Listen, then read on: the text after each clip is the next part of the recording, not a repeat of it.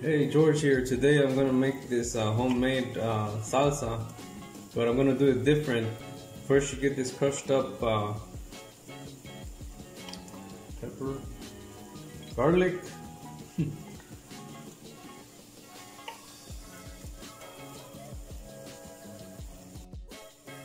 Hey, George here. Today I'm gonna show you how I make this salsa.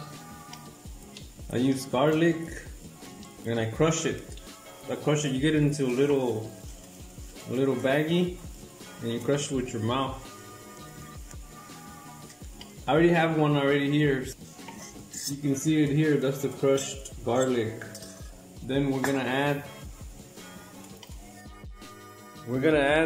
tomatoes and a pepper, but this pepper, it's very common over here in this part of Mexico, the south, but it's not so common in the other parts of the country.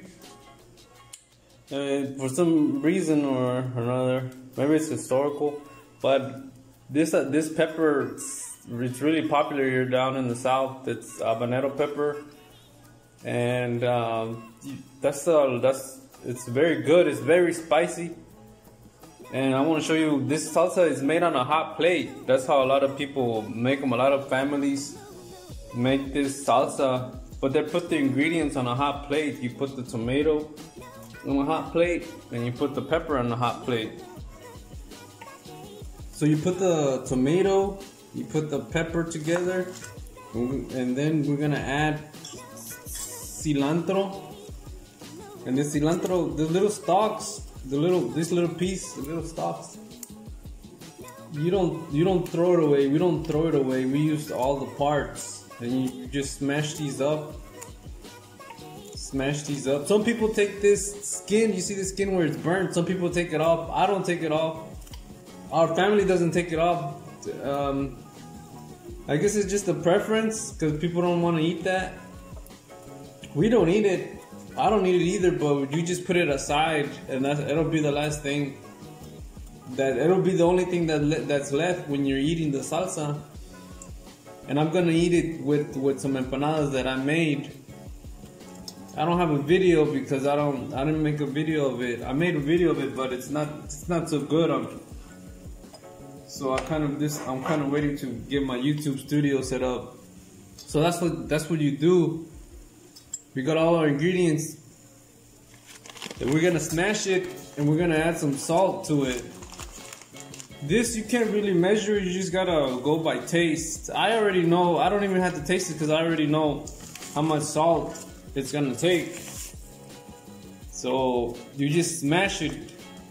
Now we don't use spoons, we actually use this thing called the molcajete. That's how you would do it. I don't have one right now currently, but I do plan to get one in the future.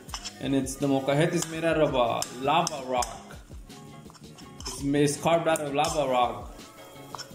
It's just like a little bowl, but it's really cool. I mean, it just makes a big difference on the taste if you can believe me. So you just smash. If I had one though, that's what this salsa where I would be doing it. So you smash all the ingredients together, and that's pretty much it.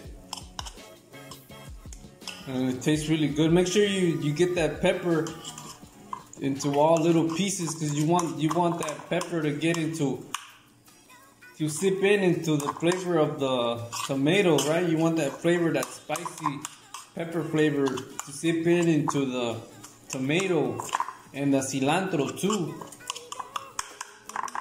So you get into it, smash it real good. You can't really smash it with a spoon. You need that. It's got a little rock that comes with the molcajete. There's no translation for that word in English, but I guarantee you everybody here every household in here in Mexico has one of those things, one of those molcajetes. I know that lady that I rent from, she has one. I just don't like borrowing stuff, but that's what I wanted to show you guys, this salsa. The difference is that it's made in a hot plate. The ingredients, you put them on a hot plate, and you use that lava bowl that molcajete to make it in. So, alright, thanks.